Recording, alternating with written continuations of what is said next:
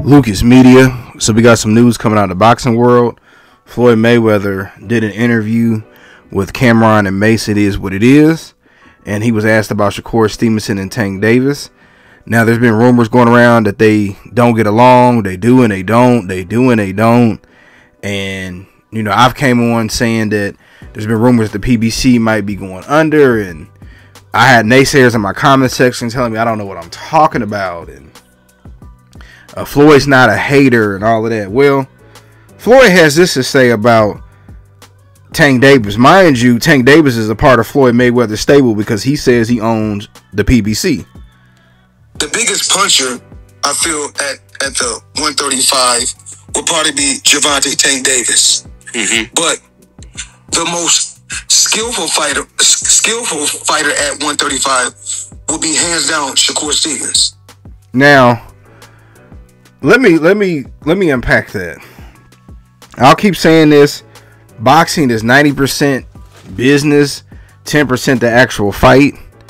And for you to say that, it doesn't make any sense to me. Now listen, Tank may not quote unquote be signed to Floyd. He says he's not. But if he's still with the PBC and Floyd claims he owns the majority of the PBC, then he's still an earner for Floyd Mayweather. So Floyd, my question is, why would you turn around and take shots at your fighter? Now, you would never see Don King do this. You won't see Eddie Hearn do this. Well, Al Heyman don't talk, huh? You wouldn't hear him do that. Lou DiBella, none of these promoters, Tex Rickard back in the day, you wouldn't see none of these people do that. But yet Floyd, who should be promoting his fighters and just saying nothing and saying, you know what, I'm a fan of Shakur, but I got to ride with Tank with everything because he's part of the PBC. Instead of doing that, you know, you try to announce fights around the time that they announce fights. You constantly taking sneaky shots at them. These are your fighters. These people report to you.